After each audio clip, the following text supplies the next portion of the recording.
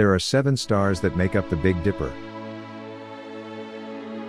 In North America, the Big Dipper appears towards the northern sky. My intention is to keep this as simple as possible, so I won't mention anything about galaxies or constellations. The rule for the Big Dipper location is spring, up, fall, down.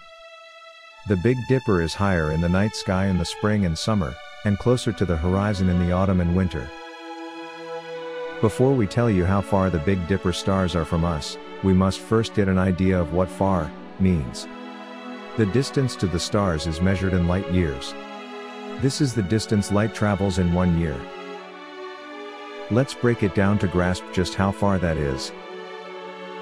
Light travels at 186,000 miles per second. For example, our Sun is roughly 96 million miles from Earth.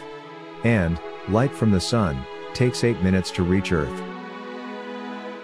Here's the math.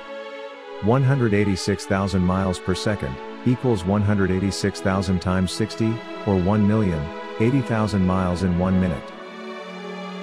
Multiply that number again by 60, to find out how far light would travel in 1 hour. The answer is 64,800,000 miles in 1 hour. Multiply that number by 24 and you get how far light would travel in 1 day. 1,555,200,000 miles a day, which when multiplied by 365, gives you the distance light would travel in 1 year. This number is so large. Scientists represent this number as 5.8786 times 10 to the power of 12. I think now, we should have a good idea of just how far a light year is from us. It's not just around the corner. Okay. Now, back to the Big Dipper. Each star of the Big Dipper has a name, and a distance from Earth, measured in light years. As you look at the Big Dipper, it doesn't look all that far away, nor do the stars that make up the Big Dipper seem very far apart. Here are the relative distances from Earth to each of the stars in the Big Dipper. The first star in the Big Dipper, out there on the handle, is called Alcid, and it is 101 light years from you. The next star on the handle is Mizar, 78 light years away. Alioth is the third star that makes up the handle of the Big Dipper, and it is 81 light years away.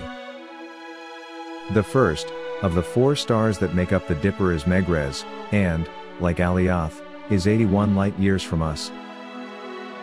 The 2 bottom stars of the Dipper are Ficta, 84 light years away, and Merak, 79 light years away.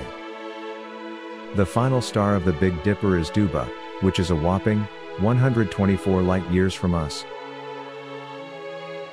Imagine if you wanted to travel to the most distant star of the Big Dipper, Duba, at the speed of light, it would take over 120 years. Putting things in perspective, the fastest speed attained by a man-made object is approximately 46 miles per second, compared to the speed of light at 186,000 miles per second. And the oldest a human has lived is 111 years. Right now anyways, I think we all can forget about traveling to the stars anytime soon.